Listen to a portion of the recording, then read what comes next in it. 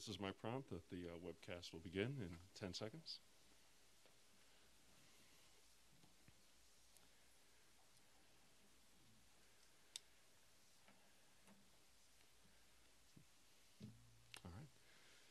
All right. Good morning, everyone. I call this session of the Public Service Commission to order. Secretary Phillips, are there any changes to the final agenda? There are no changes to the final agenda. Thank you. Before moving on to the agenda, I would like to conduct a roll call of commissioners. When I call your name, please confirm that you are present. Commissioner Diane Berman. Present.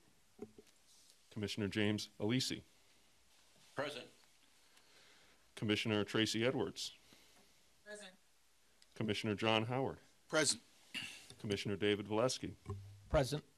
Commissioner John Majori. Present. Thank you. So, I know I speak for all of us today when I say that this commission believes in transparency. Most of our work is done quietly and behind the scenes, and as a result, the scope and scale of that work isn't always readily apparent. One of our roles is to help the public and policymakers understand what is happening with utilities and the services they provide. With that in mind, I will first ask Tammy Mitchell, Director of the Office of Electric, Gas, and Water, and Eric Ryder, Deputy Director of the Office of Consumer Services, to provide information on recent commodity price increases and the associated customer communications. In addition, they'll also discuss Central Hudson's recent replacement of its customer information system and the resulting billing problems.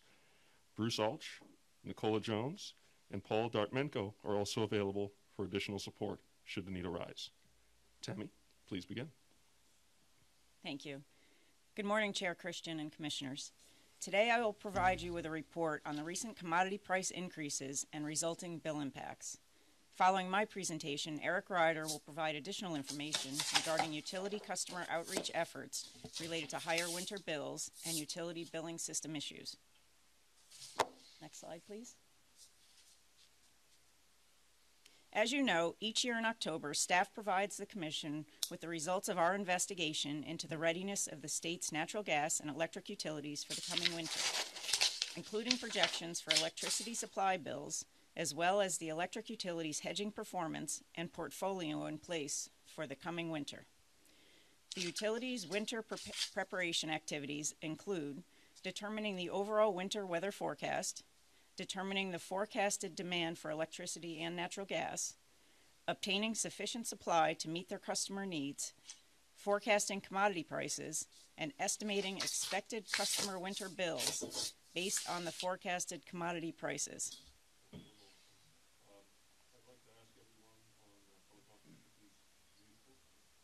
I'd like to ask everyone on a teleconference who's not muted to please mute their call. There's some background interference. Thank you. Prior to the start of this winter season, and as staff reported in October, the New York utilities concluded that compared to the 2020-2021 winter season, prices for natural gas would be higher during the 2021-2022 winter season, with winter heating bills expected to increase by 21% on average statewide. For full-service electric customers, the supply component of the customer's bill was forecast to be about 13% higher on average statewide this winter as compared to last winter. These increases were based on a normal weather forecast. Actual supply prices are significantly dependent on actual weather and other market forces, as well as the operational state of the natural gas and electric industries. Next slide, please. In January, February, and March, utility customers experienced significantly higher bills compared to December. The department's review of this issue reveals that the primary driver of the higher utility bills was significantly higher commodity prices than were anticipated. The global increase in natural gas commodity prices is due to various factors, including higher domestic usage because of colder than normal weather in January and into the beginning of February, increased economic activity, and increased international demand for natural gas.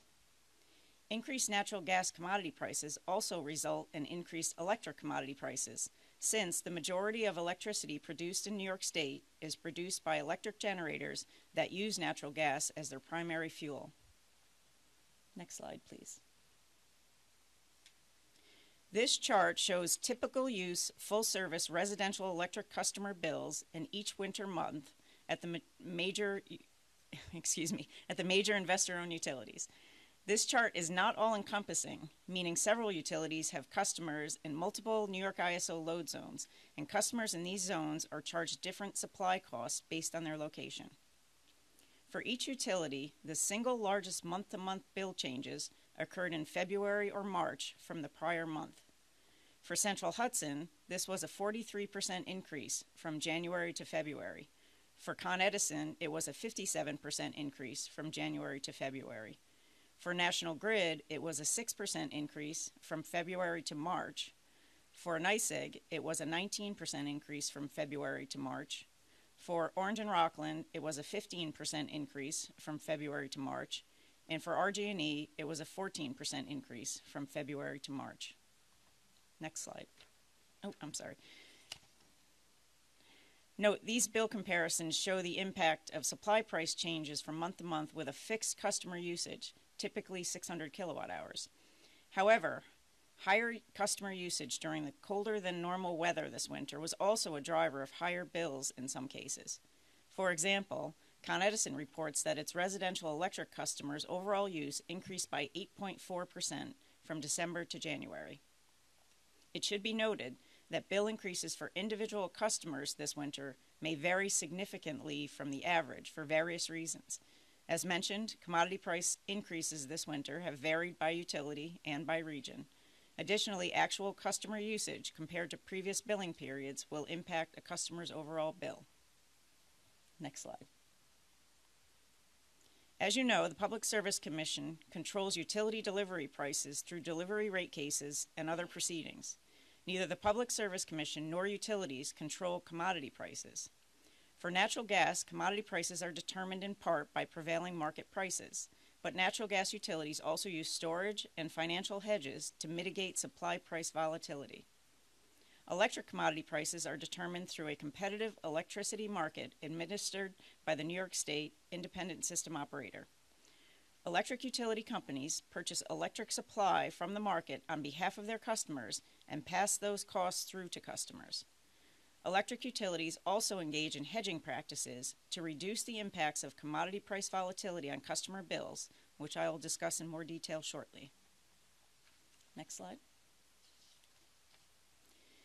These pie charts depict the components of a typical Con Edison full-service residential bill for the months of January and February. The delivery portion of the bill, shown here in brown, consists of a per kilowatt hour charge, meaning the charge varies based on customer usage, which covers the cost of to deliver electricity from the point of production to the customer. Such costs include, for example, the cost of purchasing, installing, and maintaining utility poles and electric wires. The delivery component of the bill also includes the customer or service charge, which is a constant monthly dollar amount over a rate year period, regardless of the amount of electricity used by the customer.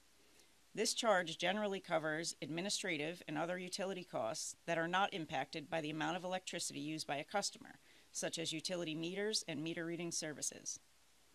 Another component of delivery charges, shown here in blue, are the surcharges for certain programs, such as the Systems Benefits Charge, which is collected to cover the cost of certain clean energy initiatives. For the purpose of this presentation, the surcharge component of the customer's bill has been shown separately, but it is essentially a part of delivery costs. The green slice is the supply or commodity charge, which recovers the cost of generation or production of electricity by independent electric generating companies. As mentioned earlier, the utility does not control those costs, but rather purchases electricity supply for its customers and passes those costs on to the customers. As you can see, due to the increase in commodity costs, the supply portion of the Con Ed customer's bill increased from 24% of the total bill in January to about 45% of the total bill in February. The final component shown here in purple is gross receipts and sales tax, which applies to both delivery and commodity. Next slide, please. This pie chart shows components of the Con Edison electric revenue requirement for rate year 3 of Con Edison's present rate plan with an updated commodity cost forecast. Again, customers receive bills that are derived from two main components, delivery charges and supply or commodity charges. You can see that the delivery revenue components, shown in shades of brown, recover various costs, including depreciation and amortization costs associated with utility delivery infrastructure investment, costs to operate and maintain the system, labor costs, costs of debt, return on equity, and various taxes. As can be seen on the chart, delivery revenues represent approximately 65 percentage points of the total revenues in this period, which is January 1st through December 31st, 2022. Of the total delivery revenues, approximately 22 percentage points is associated with taxes, which are outside of the Public Service Commission and Utilities control. Although they are generally fixed for a time period, taxes can be a major component of the company's revenue requirement and customer delivery rates. The supply or commodity portion of the utilities revenue requirement are forecast to account for approximately 35 percentage points of the total revenues in this period, an increase of 10 percentage points since the beginning of Con Edison's current rate plan. This is based on an updated Con Edison commodity price forecast made prior to the company's most recent rate filing. Of note, since the time of the company's last rate case, the projected commodity costs have increased by about $1.1 billion due to changes in supply prices. Next slide, please. While utilities do not control market-driven natural gas or electricity commodity prices, pursuant to Commission orders, the utilities do engage in hedging practices in an effort to minimize fluctuation in the supply portion of customers' bills compared to market. Electric utilities maintain, on average, a 70% fixed hedge level for their residential supply customers for the winter season to mitigate market price volatility if it occurs. This current fixed price level of 70% hedge is up from the previous level of approximately 55%, which was in place prior to the 2014 polar vortex. Next slide, please. This graph shows the results of the utilities' electric supply price volatility mitigation efforts since December 2008. As you can see, compared to the average New York ISO day-ahead market price volatility, which is the red line, volatility of the utilities' residential electric supply portfolios, which is the blue line, has been significantly less. Therefore, utilities' hedging practices have successfully reduced commodity price volatility compared to the market. It should be noted that hedging practices levelize the impacts of large commodity price fluctuations, but are not intended to reduce overall commodity costs or to eliminate long-term trends or normal seasonal variation. Next slide, please. While utility hedging practices are intended to reduce the impact of commodity cost fluctuations, Con Edison electric customer bill increases this winter were further exacerbated by the design of the company's supply charge mechanism, which is the mechanism designed to recover the cost of acquiring the commodity, including the hedges. Con Edison's supply charge mechanism consists of a weighted average supply rate based on the New York ISO market prices applicable in each billing cycle, a reconciliation of actual expense for the cost of New York ISO supply, and a forecasted hedging benefit or cost, inclusive of prior period reconciliations to actuals. Hedging benefits are calculated and established only once a month. The forecasted level of hedging benefits is based on a forecasted market price. If, in a billing cycle, the actual market prices are significantly higher than the forecasted market prices used to determine the hedging benefits, as was the case in January, customers will experience a spike in their electricity bill. The actual hedging benefits are reconciled in a future bill, and this reconciliation can result in a bill credit to customers, as it did for Con Edison customers beginning with February 11th bills and continuing through March 14th. That said, while Con Edison customers experience commodity price and bill volatility, the hedges that Con Edison entered into saved full-service mass market customers over $120 million this winter through the end of February, compared to if they were simply subject to market prices. Next slide, please. In response to the significant Con Edison bill increases, on February 11th, 2022, Chair Christian, you sent a letter to Timothy Cawley, Chairman, President, and CEO of Con Edison, directing the company to mitigate recent high customer bills by providing the full value of the company's hedged commodity procurements to customers in the subsequent billing cycle, and to reassess the company's approach to forecasting its hedge value and billing cycle updates to reduce the likelihood of dramatic and sudden price volatility. On February 25th, Con Edison responded to the chair's letter, indicating that the company will adjust its billing process to more closely align with the impacts of supply price volatility. As a result, Con Edison said it will reduce the likelihood of significant customer bill volatility in the future. This past Monday, March 14th, Con Edison submitted an emergency petition requesting the Commission allow the company to revise its market supply charge mechanism, and in the future will consider other possible changes that can be made to its billing system. Staff will review Con Edison's petition and make recommendations to the Commission. Staff will also continue to review utility hedging practices to ensure that utilities are implementing best practices to minimize large price fluctuations. This concludes my portion of the presentation on commodity price increases. I'll now turn it over to Eric Ryder. Good morning, Chair and Commissioners. As Ms. Mitchell explained, Con Edison responded to the Chair's letter indicating that it will adjust its billing processes to further mitigate supply volatility. Also, in its letter response, Con Edison stated it is committed to improving its communications to electric and gas customers to provide better information about potential significant increases in customers' bills resulting from higher forecasted supply prices. Con Ed stated before this winter it informed customers that it expected natural gas prices to rise. However, going forward, Con Edison will improve its customer communications to specifically address both natural gas price volatility and how such natural gas volatility impacts electric price volatility. Con Edison has committed to improve messaging and provide notice to customers in cases where supply price increases could result in significantly higher bills. Con Edison will continue to provide customers with messages that explain cost-saving tips and information on bill assistance programs. On March 1, 2022, the Chair sent letters to Orange and Rockland, National Grid, NYSEG, RG&E, National Fuel, PSEG Long Island, and Central Hudson, seeking their actions to mitigate the negative impacts of rising energy costs to consumers with a focus on vulnerable customers. These utilities were asked to take 3 specific actions. 1. Continue to leverage supply buying methods and hedging to mitigate the risk of severe price volatility. 2. Strengthen communications to customers regarding anticipated bill increases due to rising energy costs.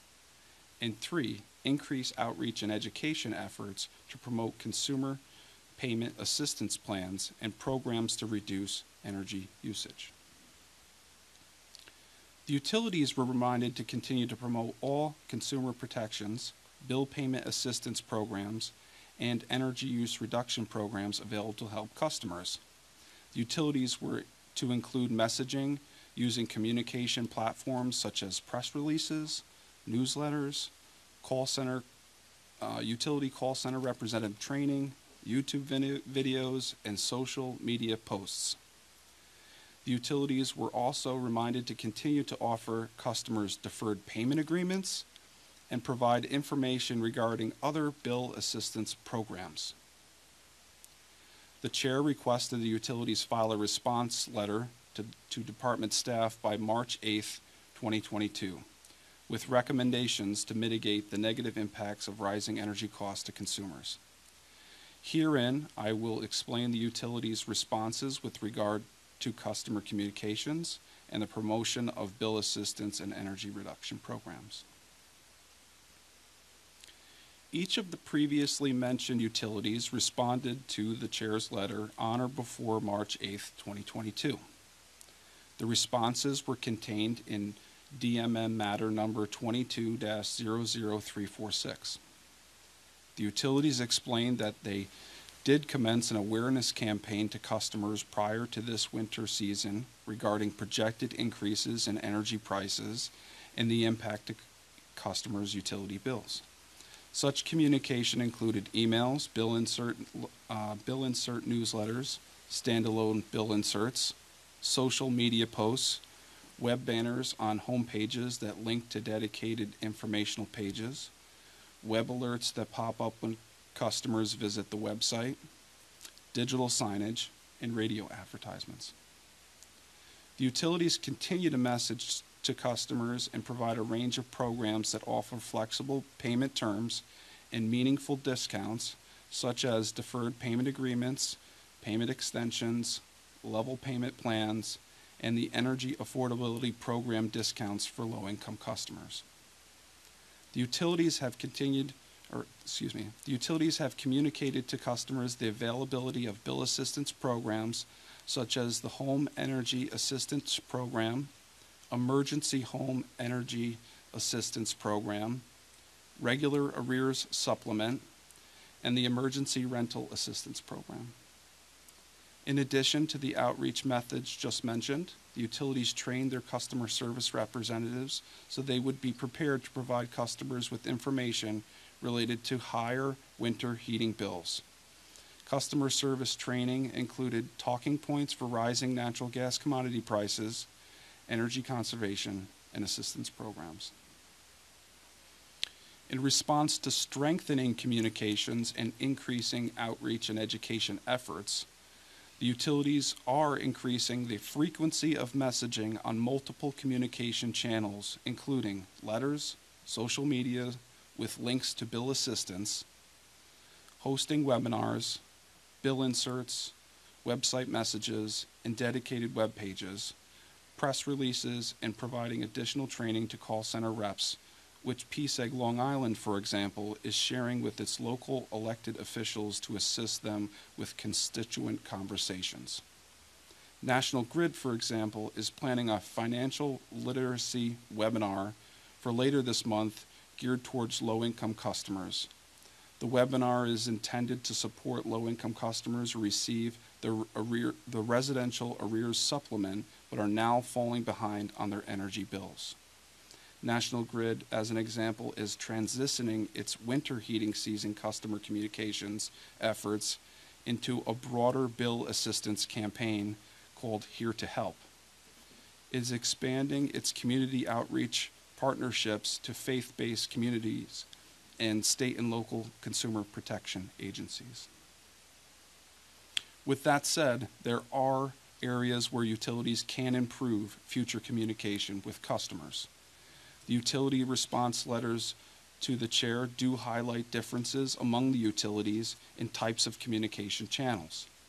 In addition, most of the utilities' pre-winter communications were focused on natural gas supply increases, and there was less of a communication focused on electricity supply increases. Going forward, customers need to be educated on the linkage between natural gas and electricity prices and the impacts to their bills. Moreover, specific messages can be generated during cold weather events or price spikes to provide customers warning of potential higher bills. Staff will work with the utilities to update and improve their annual outreach and education plans due to be filed April 1st. The next topic I will brief the Commission on is Central Hudson's recent replacement of its customer information system and the resulting billing problems. By way of background, Central Hudson's legacy mainframe customer information system was about 40 years old and was designed and built in the early 1980s. The mainframe served key functions such as account management, customer billing calculations, service and rate information, customer information, and payment and energy usage data processing. The company proposed to modernize its customer information system in its 2017 rate cases. At that time, Central Hudson stated that the customer information system was originally developed to handle basic rate designs and bill routines. New, complex rate structures and regulatory requirements required significant manual billing. There was also a lack of personnel needed to support the legacy mainframe system, and the legacy system could not automatically generate bills for customers enrolled in community distributed generation projects, net metering, hourly pricing, time of use rates, and other more complex billing scenarios.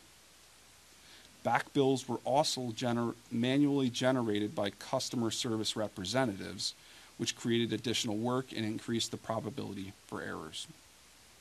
The Commission approved the replacement of the mainframe system with a new customer information system project in 2018. Central Hudson began the conversion to a new cloud-based customer information system in early 2020. Prior to the new customer information system going live, the company conducted outreach via letters, newsletters, social media, and its website, which also contained a special web page for energy service companies. The new customer information system went live in September 2021. And in November 2021, Central Hudson notified staff that bills were not being sent to many customers. Mostly customers with complex billing transactions, such as being enrolled in a community distributed generation project or served by an energy service company. The department also began receiving many calls from frustrated customers. Moreover, customers were assigned new account numbers, which led to customer confusion despite outreach by the company in the months prior to the conversion. Staff continues to monitor the billing situation through frequent communication with the utility, with daily updates and biweekly meetings. Staff has reviewed Central Hudson's outreach and draft notices that are sent to affected customers. Central Hudson mobilized 40 internal employees to address the billing backlog and 50 contractors to answer phones in October 2021. The company added 75 more contractors in November and December, and 39 additional contractors to assist with its parallel strategy of eliminating billing defects and manual billing to ensure that all bills are corrected by early April 2022. Some customers who have not yet received a bill or who are disputing their high bill because of high supply prices are filing quick resolution system complaints with the department. Central Hudson's complaint volume has grown, causing the company to increase its complaint resolution staffing by 300% relative to normal operations. The company stated it has identified the problems within its new customer information system and is working with its implementation vendor and software engineers to resolve the problems. Central Hudson acknowledges that approximately 7% of its customers, or 21,000 customers, mostly customers that are specially billed, are still facing billing difficulties. Central Hudson has estimated it will resolve the issues by early next month. The company continues to send notices via mail and email to affected customers to explain the billing problems and to notify customers about large auto deductions from their bank accounts. Affected customers received or will receive multiple bills in the same envelope. For impacted customers, Central Hudson suspended late payment charges and is offering no interest payment plans to customers who are unable to pay their new bills in full. While staff has indicated to the company that their focus and priority should be to fix the billing problem, staff is in parallel investigating the root cause of the billing problem. Staff also plans to fully examine this issue in the Central Hudson management audit. If staff's investigation finds violations of the public service law or other imprudent actions by the utility, it will inform the Commission as soon as possible to take appropriate action with recommendations on next steps. To date, we are not aware of inaccurate bills, but we are closely examining whether that may be an issue in addition to the bill frequency issues. This concludes the presentation, and staff is available for questions. Thank you, Tammy. Thank you, Eric. I want to appreciate you guys taking the time to put this presentation together and share this information.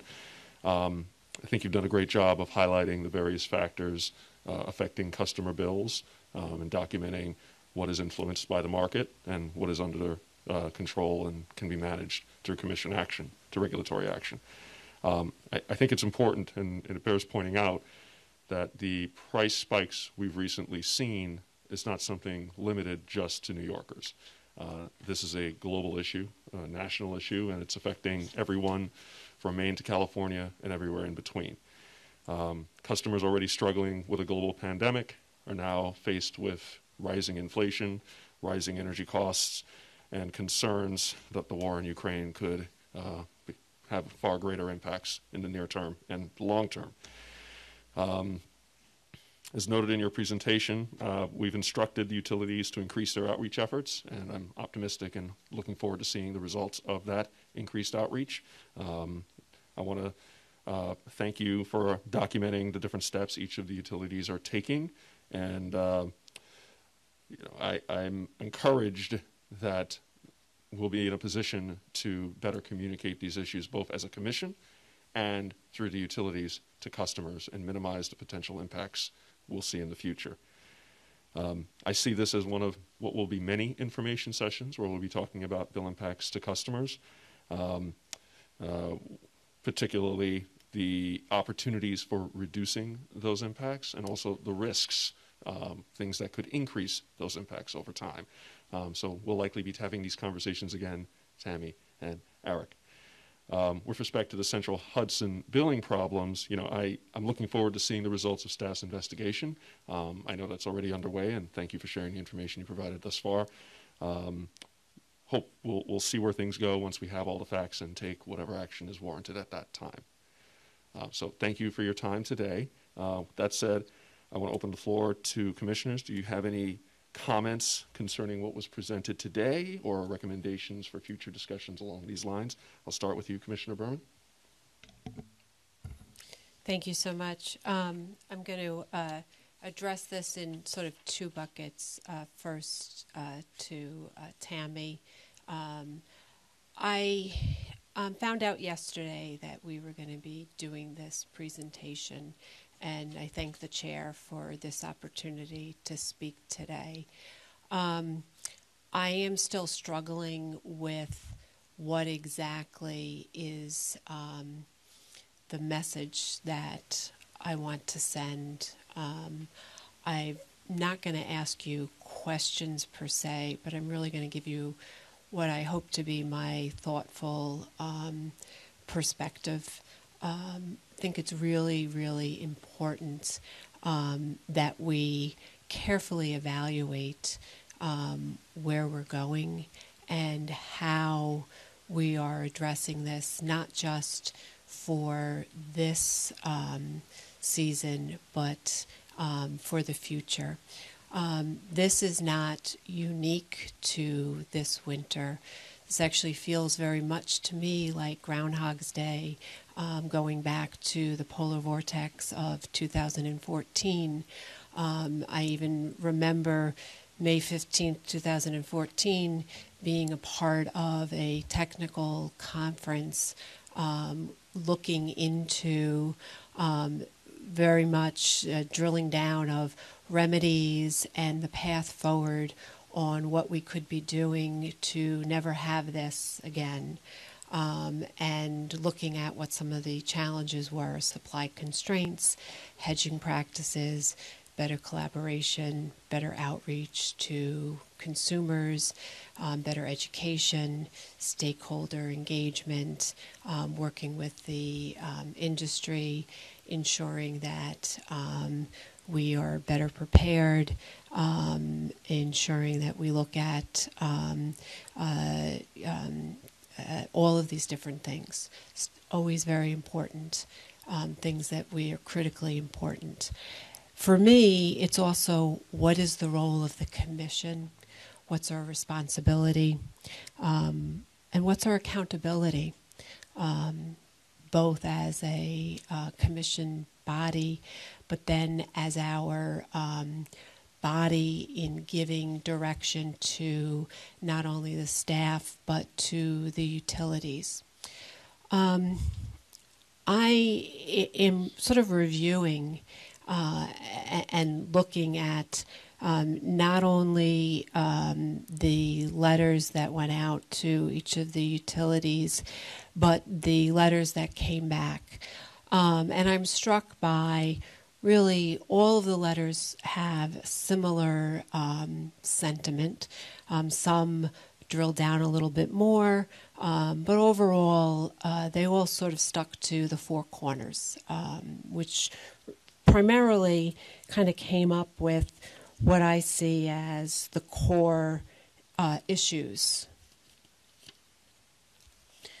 which is that the issues are really related to the sharp higher prices are due in part to colder weather, higher usage, constrained domestic pipeline capacity, a recovering economy, increased energy demand nationally and globally, and for many, more reliant on natural gas for electric power generation since the closure of Indian Point.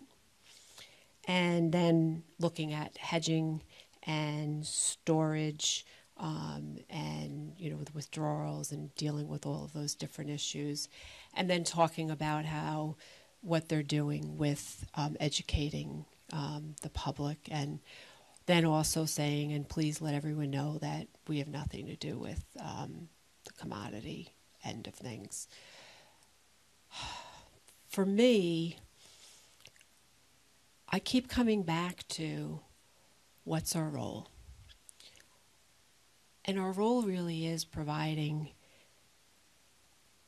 and ensuring that we are adequately prepared to meet the reliability needs of customers for now and for the future, and to make sure that it's affordable.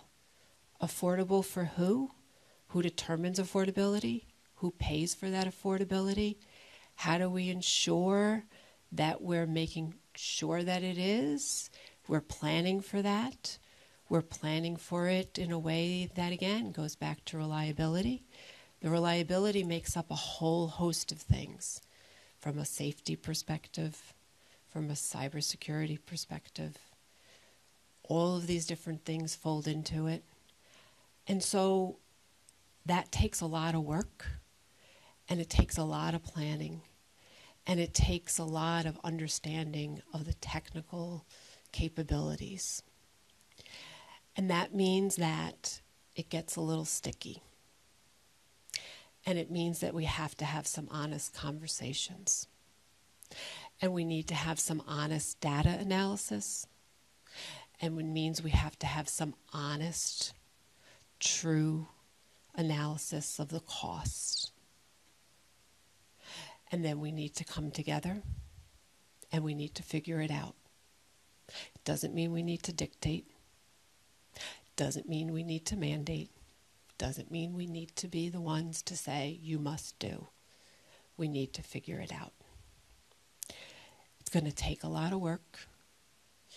And it also means that we need to be able to work together.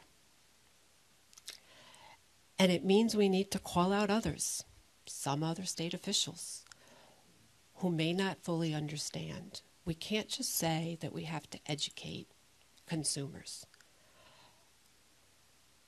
I can tell you, if I was a consumer who had my checking account or savings account getting an auto withdrawal, and I have overdraft, and all of a sudden money was coming out that I didn't expect, I would be devastated.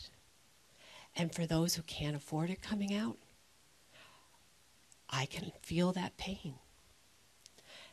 And we have to do better as a commission in understanding that in real time and responding to that. And we knew that in 2014. And we knew that in 2015. And it goes on. And so somehow we have to figure out all of those different issues.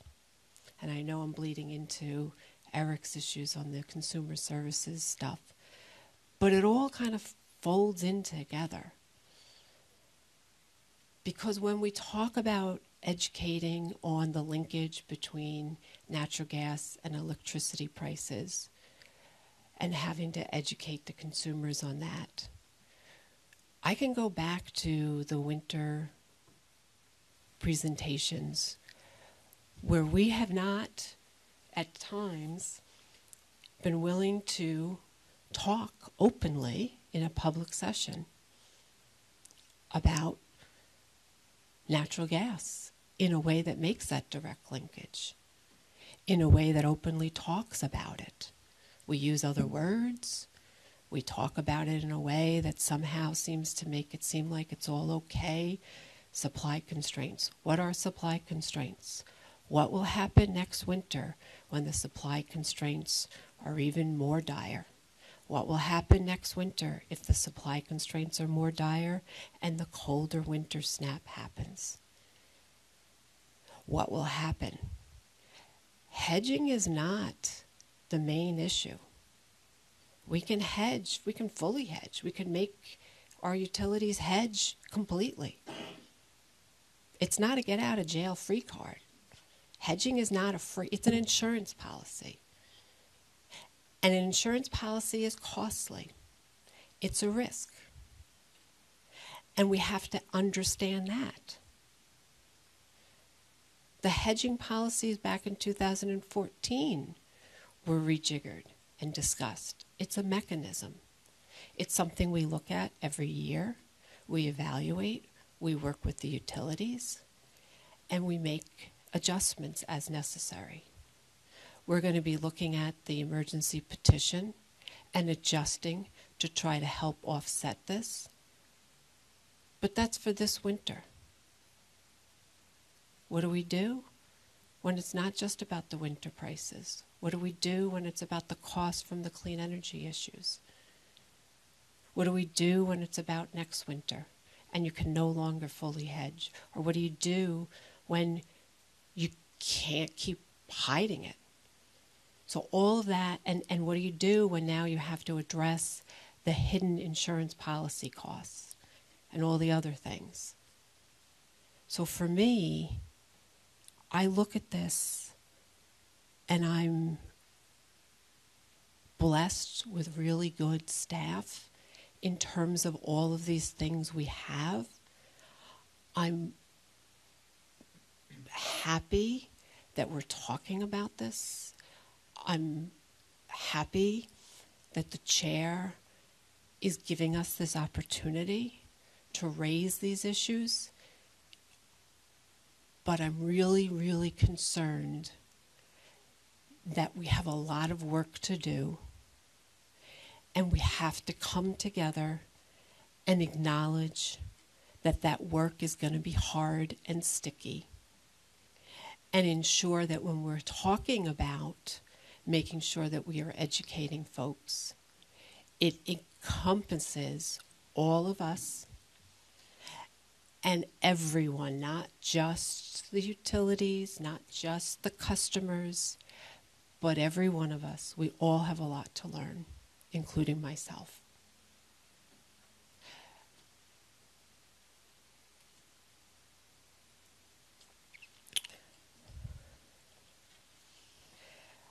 Pulled up some EIA statistics. I love EIA. And it shows that,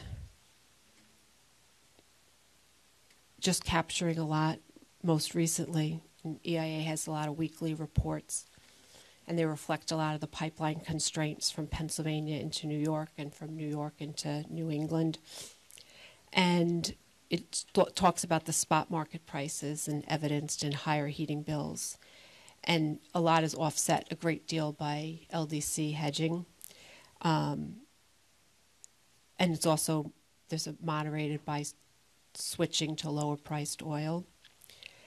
Due to lack of pipeline infrastructure and the closure of Indian Point, not only are prices up, but CO2 from the electricity sector emissions are way up in New York because of the oil burn from electricity, at least my layman's perspective looking at the EIA statistics. And the CO2 emissions, now this is from the EPA, not EIA. In EPA's news release, in 2021's news release, showed that CO2 emissions from power plants were up last year because of an increase in coal generation, partly because of higher natural gas prices.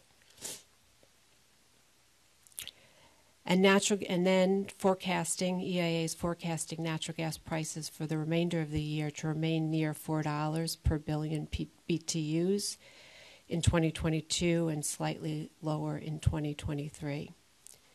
So when we talk about the linkage between natural gas and electricity prices, we have to have also the facts and continuing looking at these statistics and what does it mean, especially when we're looking at that natural gas demand is going to continue to be there.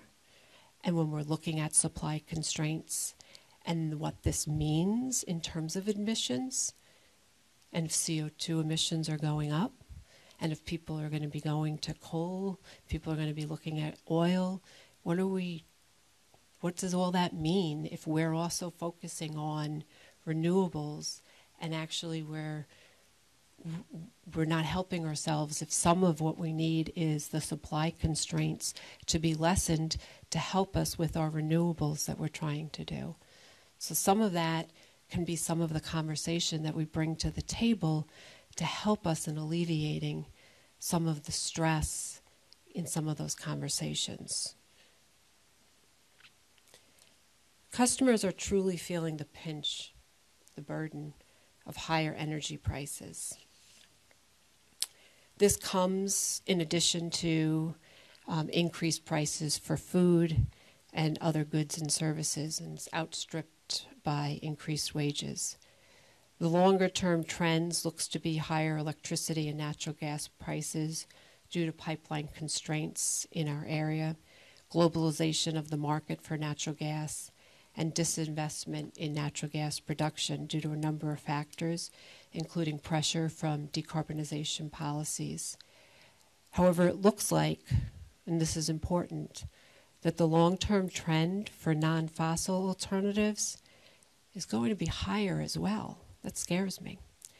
Due to sharp increases in the prices for commodities like nickel that are essential to many of these technologies. Given these trends, we have to carefully examine the costs imposed by clean energy programs. We have to look at that. Are the incentives and subsidies in each program able to be adjusted as appropriate? Is the federal government going to be giving New York its share, given higher prices on the market? If the costs of non-fossil-based technologies are also rising significantly, can customers afford to pay both higher prices for traditional resources and higher prices for alternatives?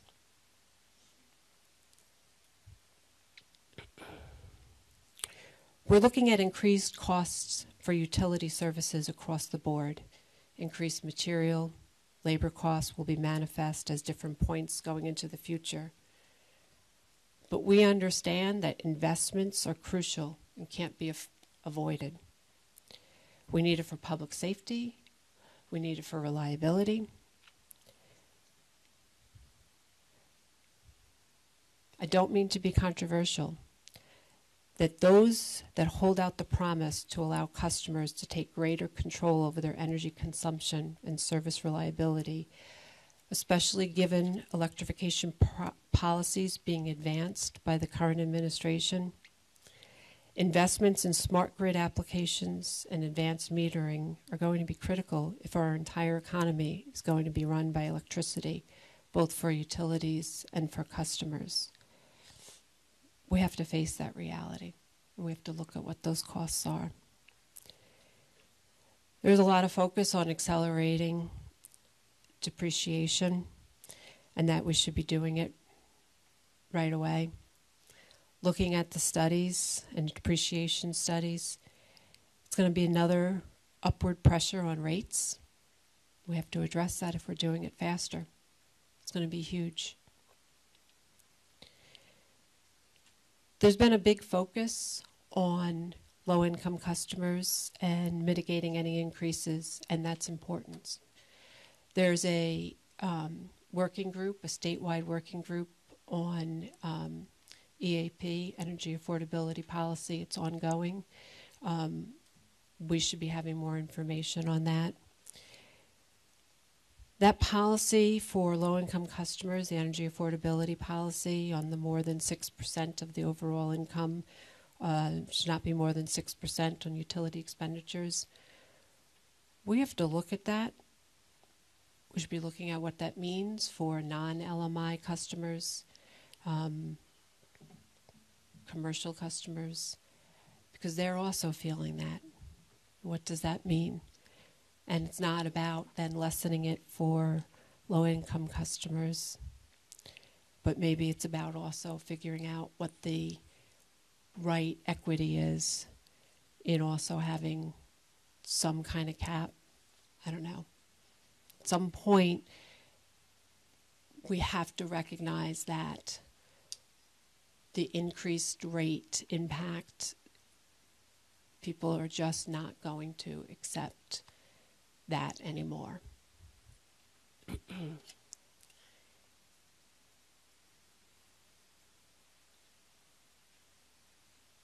I guess my message for Tammy before I pivot is that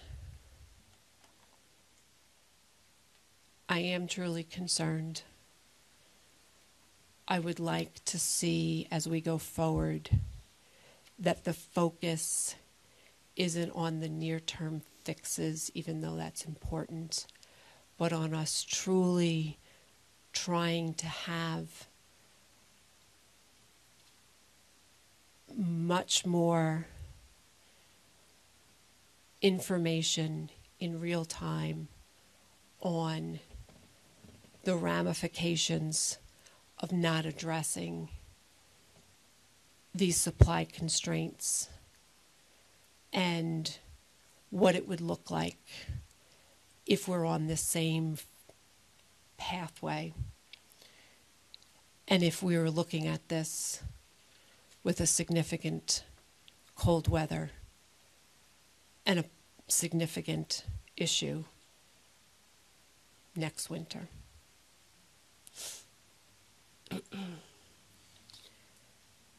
As we move now to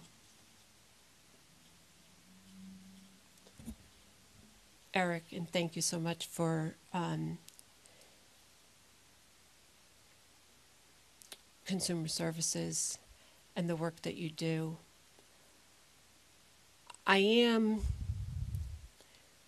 looking at it, though, from a different perspective, which is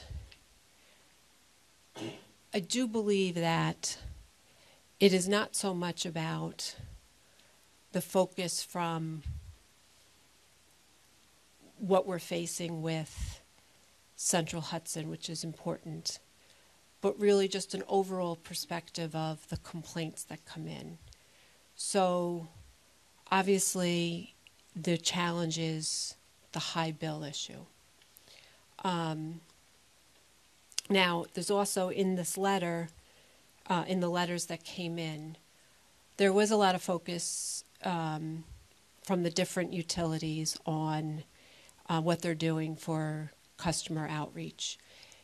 At our October session, as traditionally, we had information on what utilities were going to be doing in outreach to their customers.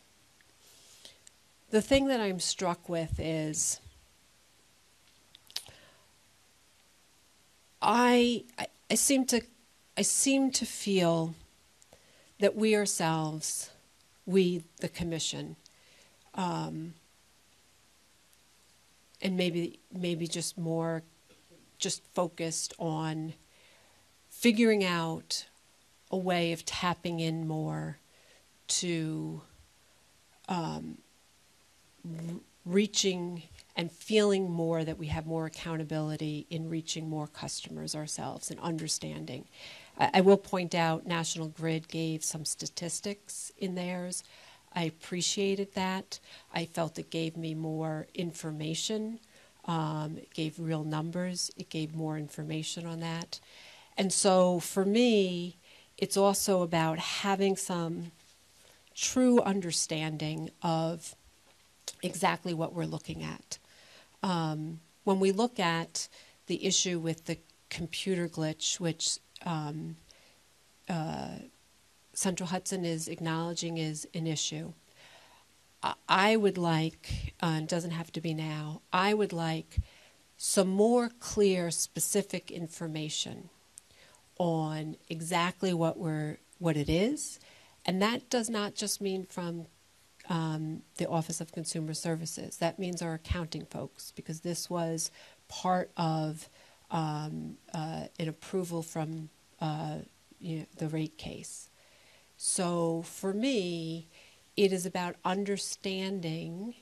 This isn't about a blame. This is about our understanding how to fix that, and also understanding, again, as you said, you have not yet found that there's been actually any, I forget what the word you use, and I want to make sure I use the right word.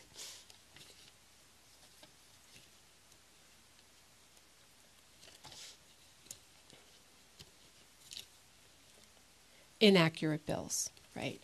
So it is clear, it is very important that we work with Central Hudson and the affected customers to resolve it and help them resolve it as quickly as possible. That means that we need to be engaged as well and triage with them and work with them to do that, in my opinion. And also to pull out from that, because it is confusing, because there's a couple of buckets there. There's the computer issue, but then there's also the high bills from just the winter issue, right? And the commodity issue in Tammy's presentation. And then there is the issue with the CDG issue, which is seeming to be not just a Central Hudson issue. There's at least one other utility that seems to have that issue. I would be interested to know if it's not just now 2 utilities, and so we should be doing a little deeper dive across the board to see if it's just contained with 2 utilities or if it's deeper than that. And that also means to me that we get ahead of it and resolve it as quickly as possible so that any affected customers, whether it's 1 customer, 100 customers, however many customers it is, and whether it's 2 utilities or more than 2 utilities, we resolve it ASAP. And we also make sure that we are clearly identifying exactly in that framework, because it's confusing to everyone what they're looking at. And I also would say that we work with the local officials and the banks that are connected to these customers that had the glitches to help them in perhaps resolving any of their auto withdrawal issues that there might be. Any way we could be as helpful as possible, we need to go above and beyond in doing that. That's sort of where I come from with that. As to the management audit, which is separate from this, the management audit is something which is our bread and butter. It is something that we are doing, it's on the consent agenda, assuming that it passes. We're approving the RFP selection of the auditor from the prior order where we agreed to issue the RFP. To the extent that it is now wrapping in the look at this part of the billing issue, I just have a little hesitation on that because the auditor itself is an independent auditor that reports to the commission. I just want to make sure that we are not overstepping into the audit function of the auditor that is doing a management audit, and that we are not then, inappropriately, perhaps unintentionally, pushing into that. For me, it's important that they actually they actually may find some system processes that can be helpful to us in terms of how we operate, and maybe can help us with our own processes and communication in sharing with the commission. But I just want to make sure that we are very careful in this approach, and so that it's not a directive that becomes complicated in that fashion. So the other issue I would say is that we have a number of complaints with OCS that deal with how are we triaging, how are we resolving, what do you need as a office to make sure that you have what you need. There's a lot there. I know that your folks work very hard on a lot of complicated issues, handling crisis management, and I appreciate that. The other issue is there are a lot of pending proceedings that we address that become important from a regulatory relevance, a regulatory certainty, regulatory clarity, and a regulatory prudence. For many of these issues, the consumer issues, the supply commodity issues, the rate issues, all bleed into all of these pending proceedings, because all of it is important to how we manage our substantive operations here. So I thank you very much. And with that, I'll turn it back over. Thank you. Thank you, Commissioner Berman. I'll now go to Commissioner Alisi. Thank you, Mr. Chairman. First, I would like to acknowledge the good and thorough job that the staff has done. We always appreciate their professionalism and good work.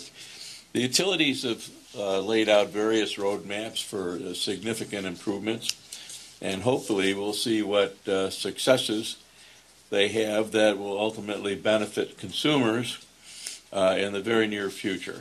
And I think it should be said that we can all agree that broadening the lines of communications, as the chair has called for, will have significant value not only for consumers but for the companies themselves. All in all, I think this is a very thorough and good job, and thanks to the staff for that. Thank you, Commissioner. We'll now go to Commissioner Edwards. Yes, thank you very much, Chair. I'm struggling with this because, it says in the documentation, and while I understand that, the Public Service Commission or utilities control commodity prices, it is our mission that we have the broad mandate to ensure not only access to safe and reliable service, but we have talked probably every commission meeting about just and reasonable rates. It doesn't say just and reasonable delivery rates. It doesn't say just and reasonable rates except if the commodity pricing is out of control. You know, so for me, I still believe that the buck stops with us and with the utilities. Because, you know, at the customer level, they are still expected to pay these costs and to have a family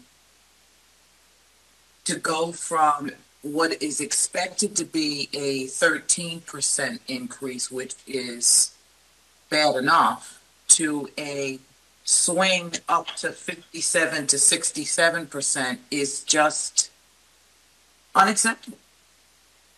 And, you know, while I see that the utilities did do some work on informing customers in advance, they clearly did not do enough, which is why they are providing additional means of communication.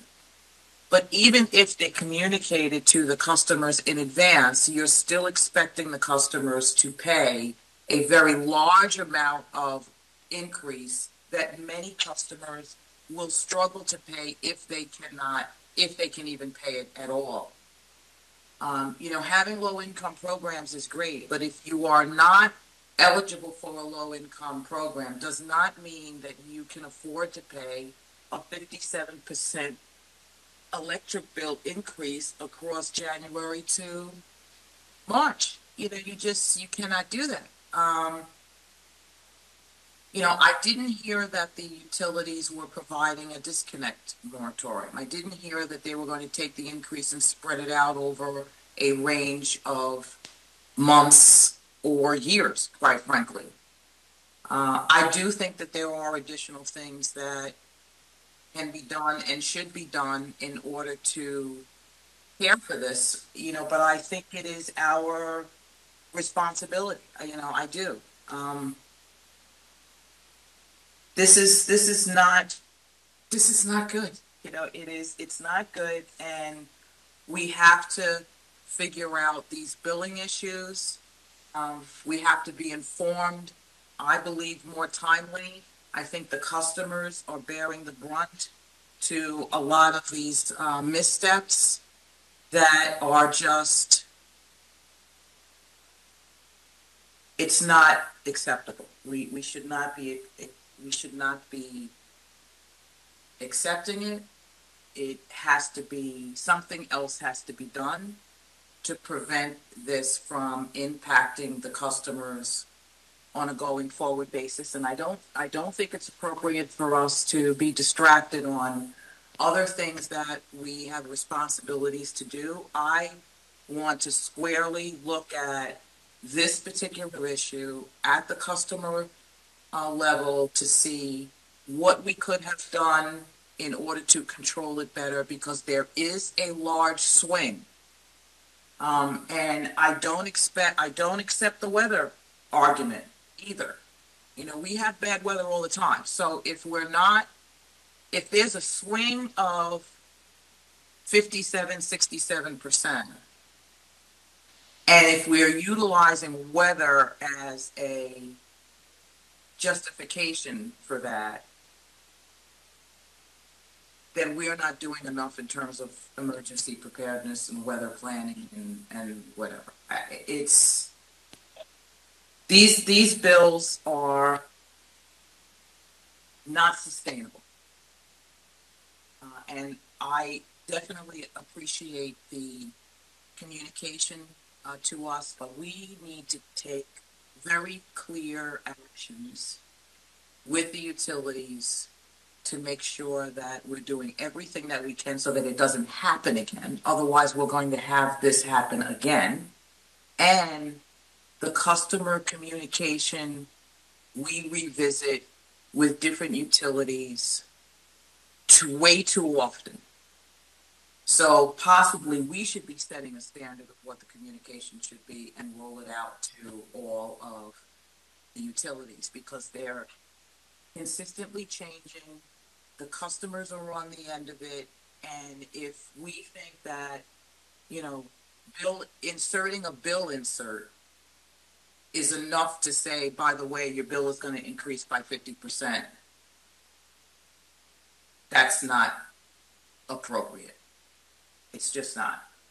There should have been robocalls. There should have been a letter. There should have been customer service contacts going out to inform the customers. But again, even if they knew, expecting them to pay this amount of an increase and then saying, well, if you're low income, well, suppose you're not eligible for low income. You know, this hedging practices,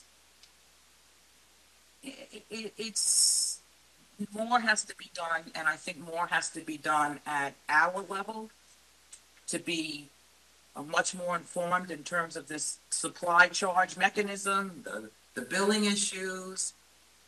But I see this as us. I don't see this as just commodity pricing, because again, I'll end where I started. Our mandate is to ensure just and reasonable rates, not just the delivery rate. It's rates, and I don't think that we can punt.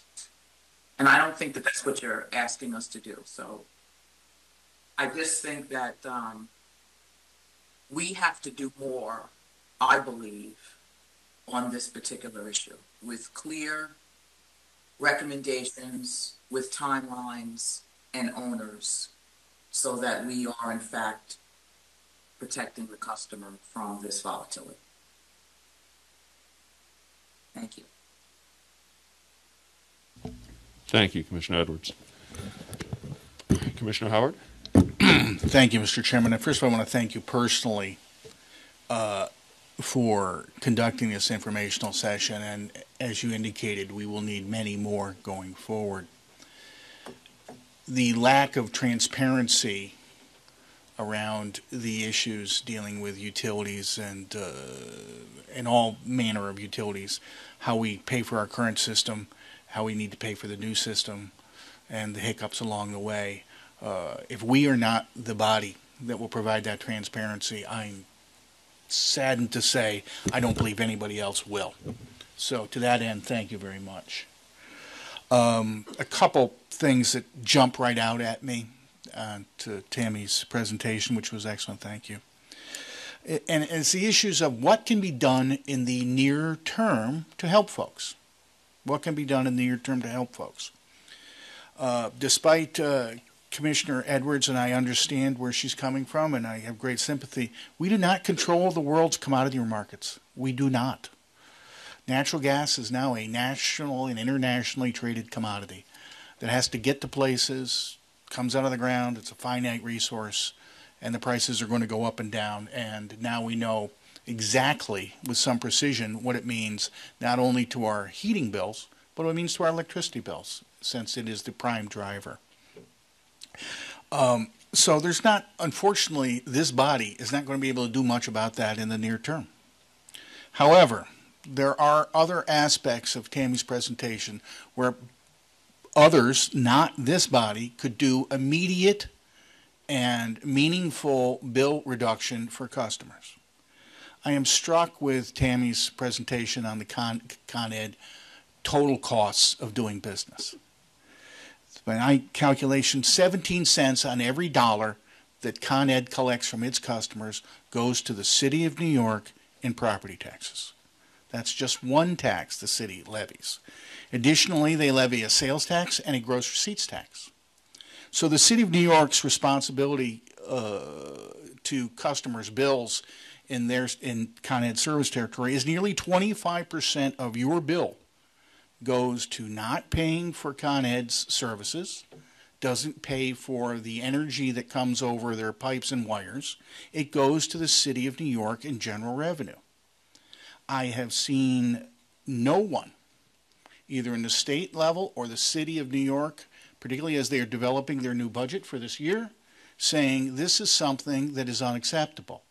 The City of New York today, the City Council could do two things immediately to provide immediate rate relief to customers, and I believe they could even provide retroactive relief to customers if they take their own revenue requirements and deal with them appropriately.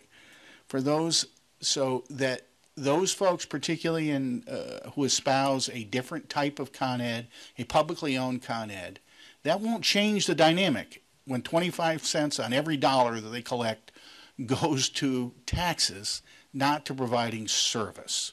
So that's number one. Number two, it's not just Con Ed, although it's the most gross example across our state. There are a variety of taxing jurisdictions, school districts, counties, cities that put on extra taxes to their utility customers. They could take immediate action on their level to reduce bills. And the reason I say this, there's great interest right now on reducing motor fuel taxes. There are active bills in both houses, and the administration has indicated their willingness to do something on motor fuel taxes. At $5 a gallon, motor fuel taxes imposed by New York State are less than 15% of the cost. Less than 15%. Contrast that to Con Ed, where its total tax load with state and federal numbers are in excess of 28, 29%. So again, there are mechanisms that people need to know about. The problem is with utility taxes is that they are hidden. There is one portion of your bill, the 8%, right, Tammy, that will show up on people's bills. The sales tax and the gross receipts tax. That's on your bill. The 17% of your bill that goes to taxes is embedded in your bill. You don't know that it's there. So again, there has been great debate in the New York City Council and others about the need for massive and real property tax reform for the city of New York, dealing with myriad of classes and how they assess properties of various classes. I strongly recommend that the city of New York tackle their four-tier tax system on real property tax, as particularly as it relates to utilities, and they need to do it, and they need to do it right away. The other thing is, not only do we need to do it right away, but part of our plan for a green economy will be billions of new dollars of infrastructure built, particularly in the city of New York, that will only compound that. If we have this new rate structure, we put in billions of dollars of new capital expenditures, that will mean just a quote-unquote windfall for the city of New York just for this pass. And then who pays? Utility customers will pay.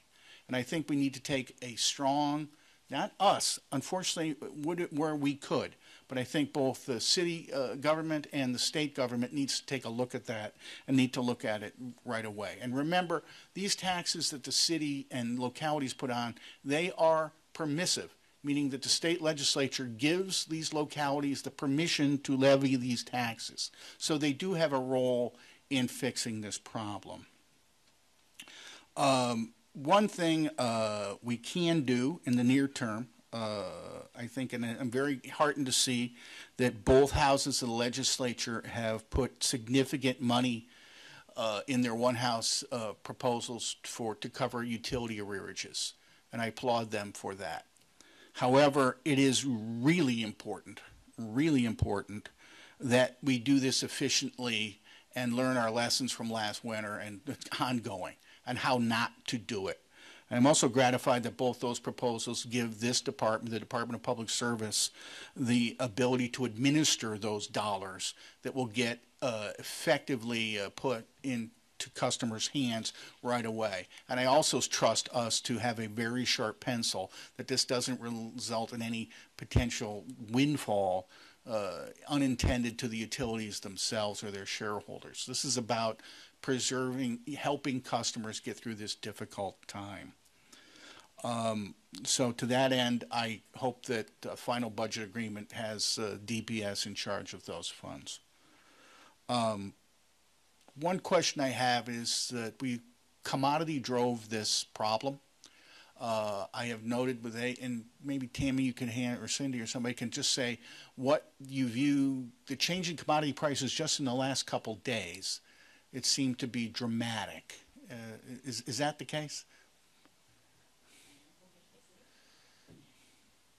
Yeah, I mean, we're definitely seeing commodity prices going down. I mean, but as you know, Tammy has indicated earlier, it happens every spring. The weather causes prices to go down. I mean, I would also say that, and you probably will see this in various EIA reports, as Commissioner Berman referred to earlier. I mean, producers in the United States are going to step up. If they see that they're going to get, you know, $4 or $4.50 for a million BTUs of natural gas, they're going to do everything they can to produce more. So they will very much respond when called upon. And while they've gone down at $4, it's double what it was 2 years ago. So while we enjoyed the benefit of very depressed prices, the cycle came and bit us. To get to Central Hudson and some questions I have on billing. First of all, what concerns me is this is very expensive. What Central Hudson has charged ratepayers to put in these new systems was really, really expensive, which is when you pay high prices, you expect good service. And Eric, you know, that concerns me because it appears that every time that a utility has changed billing or metering infrastructure, we've had these glitches going forward, and they seem to be a pattern. And I just hope, particularly as we have a couple utilities upstate, NYSEG, RG&E, and Niagara Mohawk, poised to do a similar modernization of their metering and billing systems, that we don't have these problems going forward, that they are wholly unacceptable, just unacceptable. Central Hudson missed these metrics by miles. They weren't even in the ballpark. And these issues of complex billing with more community solar, community distributed energy, or self-generated rooftop, or a variety of other time of use stuff, how we doing, and we're getting ready to do managed charging for electric vehicles. All of this are going to require a working infrastructure that customers get what they pay for. It's extraordinary, you know, that this. And while this commission approved these expenditures, we want to see performance along with that expenditure. Because our entire system going forward is going to be more complicated, as Commissioner Berman pointed out, with electrification of buildings, electrification of our transportation system. All of these things are dependent on IT systems at the utilities working properly and on behalf of consumers. I think it is something that this commission needs to pay much more attention to. It often is the black hole of rate cases, is this IT expenses, big number, boom. It is very difficult for staff, I think, to fully evaluate the request for these very complex IT systems, when I don't want to say that what we know and what we know, but I do think we do have to acknowledge the limits of what we do know. And there may be things, particularly on going forward, a variety of a new approach on how we evaluate IT systems going forward. And as I will note in the Con Ed filing, it is a boatload of money for new IT systems, particularly regarding cybersecurity, which is absolutely, as we now know in this last 2 weeks, better than we ever have known how important that is to reliability. But I do not believe that we have the in-house expertise to fully evaluate those expenditures in a meaningful way. I don't necessarily have a suggestion at this point how we ought to do it, but I know it will be critical going forward, and particularly in light of the failures of utilities as they've instituted new billing and metering practices. It's just we can't screw this up again going forward. And to just one comment on Commissioner Berman's comments, customers aren't going to care what is driving their bills up. They don't care whether it's the commodity cost. They don't care if it's taxes. They don't care if it's clean energy investments. They know their bills went up. And we are now seeing the two irreconcilable differences balancing each other. The desire for customers to have low cost and the current mechanism by which we finance improvements, particularly on zero emission stuff, which is all on bills. We do, and I desperately call on both the state legislature and the Congress, again, we can't afford this energy transition focused solely on customers' bills. And it is, if we can't afford this seasonal geopolitical blip that we have here, we're talking about new costs that are permanent costs to the system going forward that are quite honestly unknown. And Mr. Chairman, I do count on you that we move forward with eyes wide open and that we tell customers and the economy writ large what these new initiatives cost, because we're going to pay for the old initiatives and we're going to have to pay for the new initiatives. And so that going forward, price transparency is critical. And I think customers are far more aware of what their energy bills are today than they were even 18 months ago, because they were not as big a part of their bills, household incomes, but now they are. And as we move forward, it won't matter. It won't matter if you can't afford your bill because it went up because of clean energy investments or commodity increases or tax increases. We just know that that affordability issue becomes critical. And it's not just, as Commissioner Berman alluded to, not just residential customers. Our basic economic competitiveness, both within the United States and across the world, will be dependent on us getting this right. So with that, and thank you, Eric and Tammy, as always. But again, I think, and I call on those outside of this body to take immediate actions that can reduce customers' utility bills today or in the very near term. So again, thank you with that, Mr. Chairman. Thank you. Thank you, Commissioner Howard. Commissioner Valesky?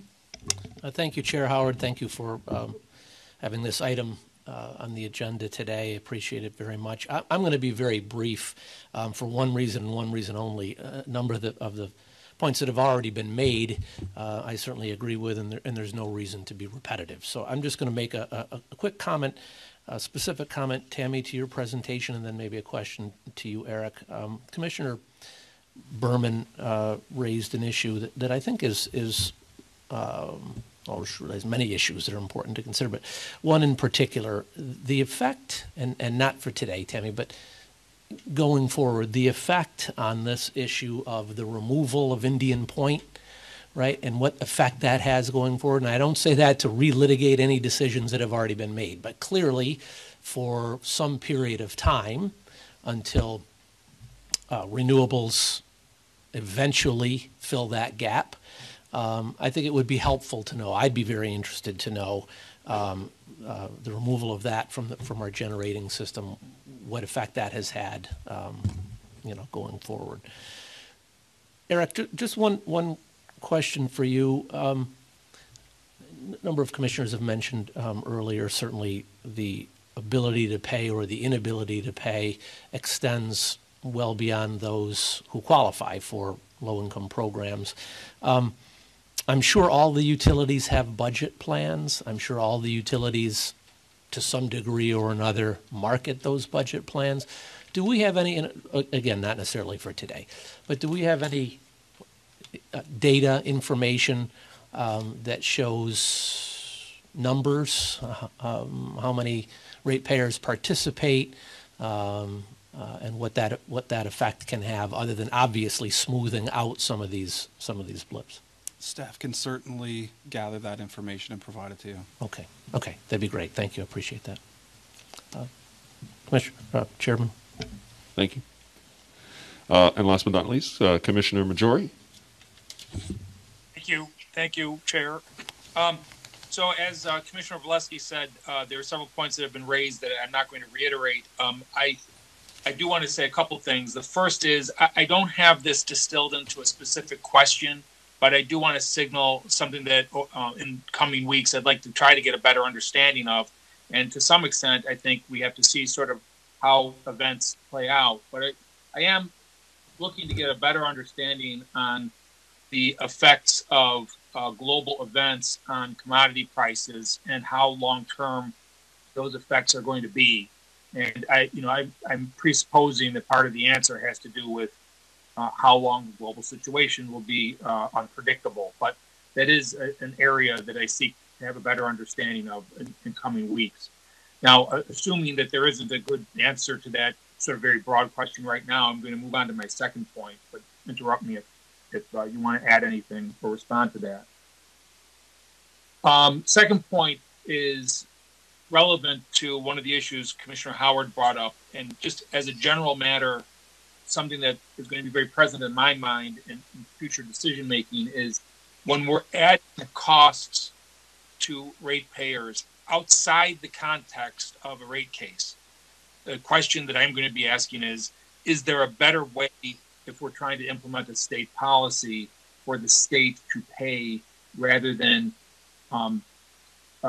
deferring the cost to utility bills? Also related to something Commissioner Howard pointed out and often points out is I'm struck once again by the impact of property taxes on the utility bill. Property taxes are other governmental entities raising revenues through utility bills. And the question that I asked to some of our colleagues in other forms of government is, are there other ways to raise those revenues that are both more predictable and better aligned with the ability to pay? I'm struck that property taxes charged to utilities are a backdoor way of charging property taxes, often to thousands of people who do not pay property taxes directly. And a similar argument could be made to charging property taxes to landlords, but you have a choice in what type of rent you pay, whereas it's less conscious to determine what you could do to avoid higher utility bills because of the property tax charged to the utility. So it's a point I wanted to raise. I think it is similar to something Commissioner Howard said, but I just wanted to put a finer point on that. And other than that, I do want to thank you very sincerely for the presentation and for Chair Christian for arranging for this. I do think that this, absolutely adds to the transparency of both this commission and DPS in general, and it adds to my understanding. So I greatly appreciate the presentation. Thank you very much. Thank you, Commissioner Major. Okay, and thank you again, Tammy and Eric. With that, I'd like to move to the consent agenda. Do any commissioners wish to comment or recuse from voting on any of the items? I'll start with Commissioner Berman. Thank you. Because I used up my allotted time in discussion, I'm going to be very short. My self-imposed allotted time, just be aware. On 163, I just want to say a shout out and thank you to the gas safety staff who worked tirelessly on this matter. I really just want to say on a personal note that you all are making a difference, and I personally thank each and every one of you.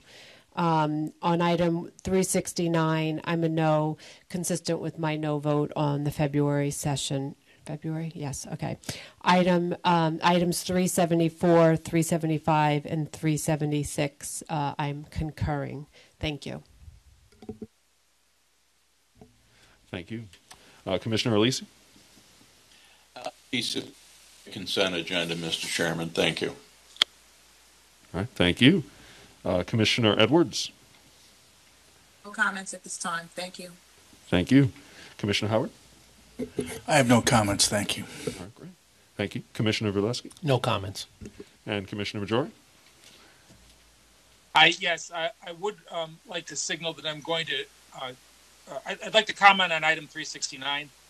First of all, I'd like to thank staff for spending a considerable amount of time with me in my efforts to understand this order. I understand that the project developers have agreed to fund environmental projects to mitigate adverse impacts from facility construction and operation as part of the Article 7 process. And while I understand and agree with this basic concept, what I find concerning here is the lack of information in the record about the supposed benefits from the accelerated payment schedule requested in the petition. One of the groups represented on the Trust Governance Committee did issue public comment in support of this order. I'm appreciative of that. I would have liked to have seen more information in general, but also I would very much have been interested in the views of other members of the Governance Committee. As it is, I get it, as per the petition and the accompanying resolution from the committee, they think that accelerating payments will help advance the goals of the trust, but I don't have a full understanding of why they think this. For this reason, I seriously considered casting a no vote. At the same time, there is no information in the record about how granting the request can do any harm.